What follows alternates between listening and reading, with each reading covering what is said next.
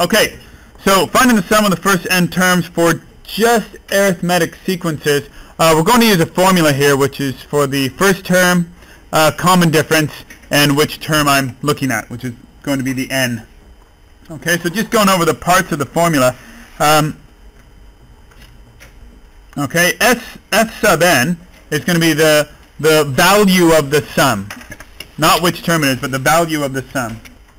And n is going to be which term is it. Okay? Okay, I said which term or how many terms. If it says for the first 16 terms of the sequence, then n is going to be 16. D, of course, is the common difference. So nothing too new when it comes to, A, of course. Forgot A. First term. A is the first term of the sequence, which we may be given, we may not. Okay, so the first part is just going to be finding the sum of a certain number of terms. And that's the easiest bit because we just substitute everything into the formula here. So let's try that.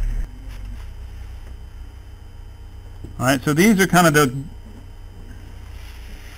golden nuggets we're going to use.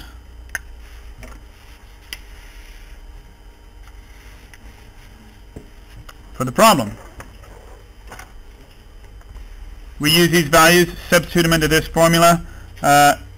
35 divided by 2 times 2 times the first term.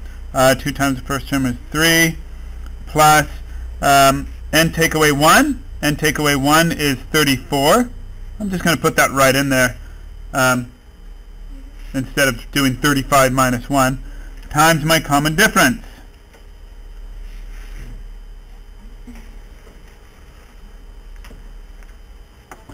Okay, and so I simplify these bits here. You could enter all this on the calculator, but 35 divided by 2 is 17.5.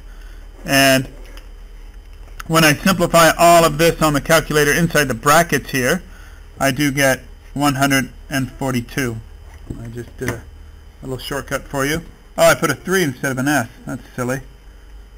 So the sum of the first 35 terms of this arithmetic sequence is 17.5 times 142, which I think gives me 2,485. And I'm just going to check that real quick. Okay, that checks.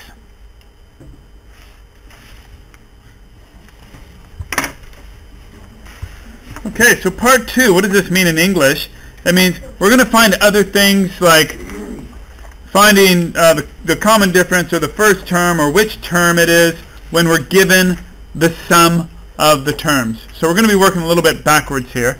Let's give an example here. Let's say find the common difference. Alright, so let's see if we can do this one. So S9 equals 324. What does that mean? It means the first 9 terms add up to 324. The first 9 terms. So right here, let's go. Okay, well, n equals 9. 9 terms. Common difference, I don't know that yet. That's what I'm trying to figure out. I don't know what that is yet. What else can I understand? A.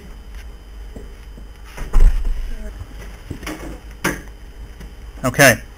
Well, and 324 will be the value, S sub n, the value of the sum is 324. I just want to figure out what D is.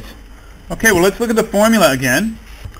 So here's my pretty formula again, and I'm going to substitute everything that I'm given. I'm given S sub n, that's 324. I'm given the sum. I'm given how many terms there are. There's 9, even though it doesn't specifically say, but we need to know. 9 over 2 times, I'm given the value of the first term. What is it? 8. 2 times 8. N minus 1. Oh yeah, I'm given that. N was 9.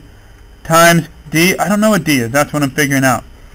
So here, this is a whole lot of algebra that I've got to kind of clean up before I solve for D.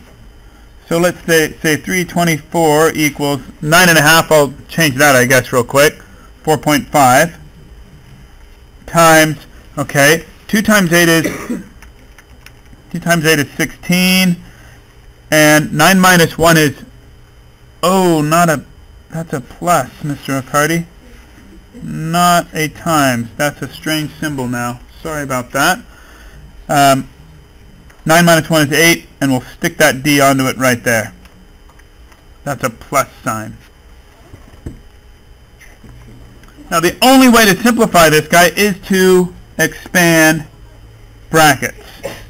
So 324 equals 4.5 times 16, 72, plus 4.5 times 8D. Well, what's that going to give me?